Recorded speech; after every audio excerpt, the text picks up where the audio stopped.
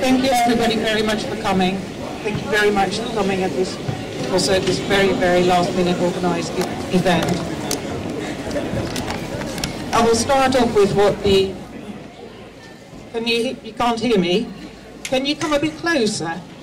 Because this is on maximum.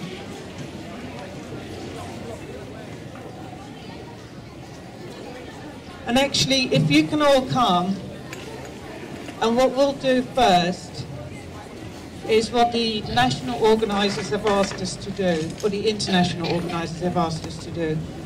Because today is Joe Cox's birthday. And they are asking all people all over the world to take a pledge to love like Joe. Joe Cox believed in a love that is fierce, brave and humble. A love that could cross any divide. Joe's legacy is a direct challenge to every one of us to step up, speak out and take action, to be a voice for the voiceless. Joe is no longer with us, but together we can take forward the causes she championed and show that love is stronger than hate. This is the challenge, to love like Joe loved. Not just to love a neighbour, but also to love a neighbour's neighbour. So what will it mean for you to love like Joe?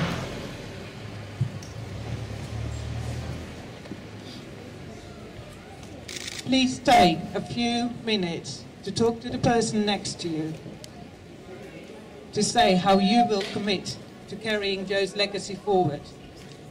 We know that she wouldn't have wanted us to say the right things.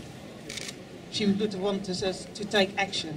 And now is our turn to love like Joe. So please turn to the person next to you, preferably somebody that you don't know, and say how you will love like Joe.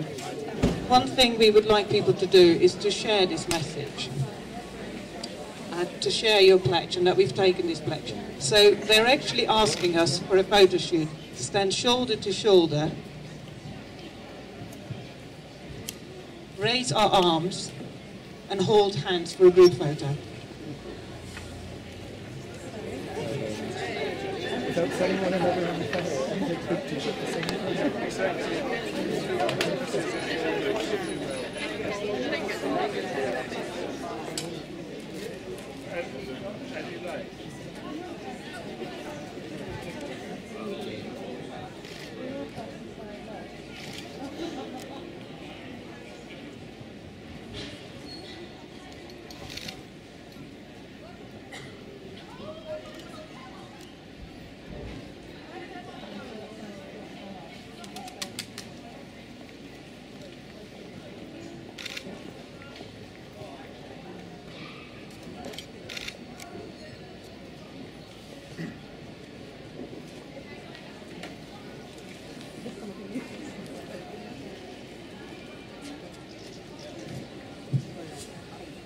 Hand over now to Daniel Zeichner.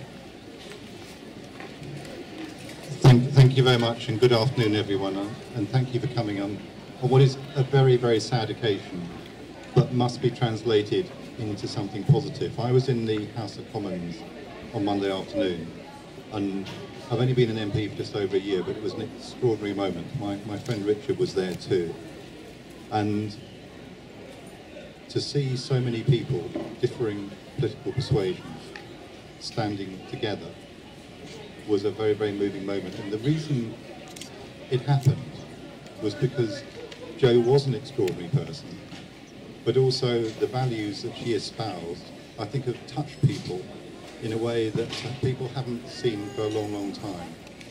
So it's allowed people to put aside some of their petty divisions and actually think more optimistically and hopefully about the future. I think what perhaps was particularly touching was seeing Brendan and the children in the gallery, which many people found hard, but nothing can be as hard as it is for them. And I think the whole country is united today in being with them and looking to the future. So thank you so much for coming today.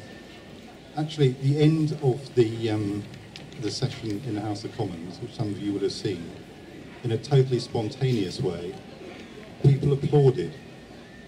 And what they're applauding, I think, was Brendan, the children, and that hope for the future.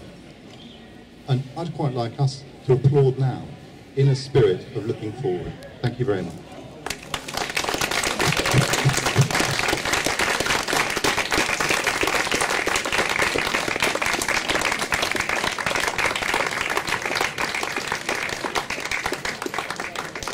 My name's Paul Milray. I knew Joe. I worked with Joe in Oxfam about 15 years ago. When I first met Joe, she was in Brussels as the lobbyist for Oxfam. And I turned up, having been the foreign correspondent covering Europe, so I thought I could tell Joe a thing or two about how you manage the European politics. It took me about 30 seconds to realise that I didn't need to tell Joe how to manage European politics, and she was going to tell me exactly how it was done. I didn't just know Joe, I knew Brendan. I hired Brendan to Oxfam, and I knew their houseboat, I knew when they got married. And I have to say, when I heard I was abroad, but when I heard that she'd been hurt first, and then she was dead, it was a huge blow. And thinking of the children, because there's a personal story. 60 years ago, my father was shot dead by terrorists in Cyprus, and it made me think about those children growing up without Joe, and how difficult that's going to be, and how difficult that's going to be for Brendan. But then seeing on Facebook today things like an individual in Aleppo, in the middle of a war zone, holding up a sign for Joe, I think that says everything that you need to know. Thank you. I have to say that I heard about Joe from her friends, who got in touch with me almost immediately, which was the most moving part of my experience, because the networks that started when they were all undergraduates that have continued are part of the unity that you guys are talking about today. I have to admit that I was talked to by a couple of reporters, all of whom wanted me to say, I knew she was going to be a star. What I knew is that whatever she did, she was committed to taking part in a society that she defined as global. You know, and if you even just take a look, she started as an anthropologist. She said she wanted to be a forensic archaeologist. By the end of the first year, she came to me and said, no, what I need to do is take courses that get me ready for the whole world. Yeah? So in the last year, she took War, Peace, and Global Security. She took Revolution. She took Latin America. Her political education was on the street with her friends and with her studies. Her maiden speech, which I've only heard about, I certainly was not in Parliament at the time, didn't surprise me, because that notion that what unites us is way stronger than anything that divides us was clear to me for her from the beginning. Good afternoon, everybody. I'm currently the Mayor of Cambridge. Usually it's left for the Mayor to talk about bland things and not to be terribly controversial, but I'm going to throw that one out the window at the moment. Because though there was a personal tragedy, Joe Cox's death and the effect that's going to have on her family, there is something deeper that was going on here, and that was the assault on democracy that happened on that day. And those of us who have confronted bigotry and injustice mustn't be afraid to continue to do that. I belong to a political party. I go out on the streets. I put my badge on. I make myself a target. I don't intend to stop doing that because somebody has gone out and killed somebody who was potentially a close friend of mine but never got the chance to be. We must not be afraid to confront the evil, and it was evil, that was behind the killing of Joe Cox.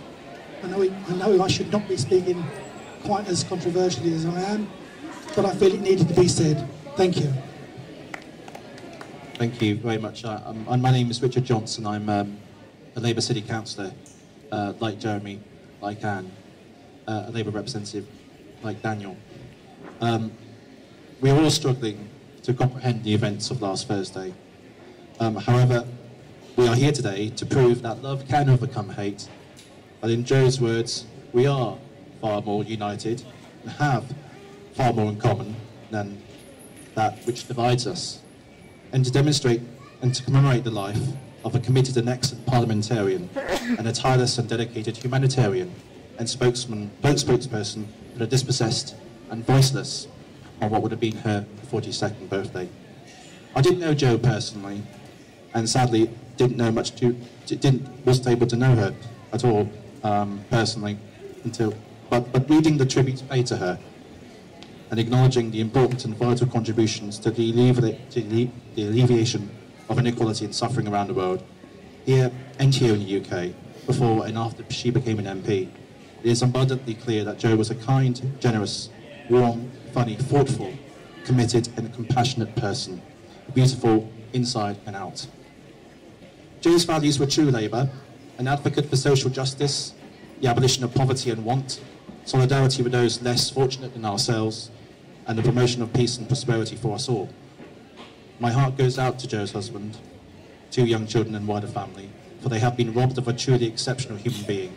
Public life, and the causes she believed in too, have also lost a truly exceptional human being. So what finer tribute there is to Jo's tireless commitment to the values she believed in, and redoubling our efforts to bring about a better, more just, more peaceful, more equal, and more tolerant kind of world. That is what we must strive for. That is what we must work for. We owe it to Jo that her life was not in vain. Thank you very much. We will now hold about a minute's silence to remember Jo, to remember what she stood for, and to remember that we have much more in common and that we should look like Jo.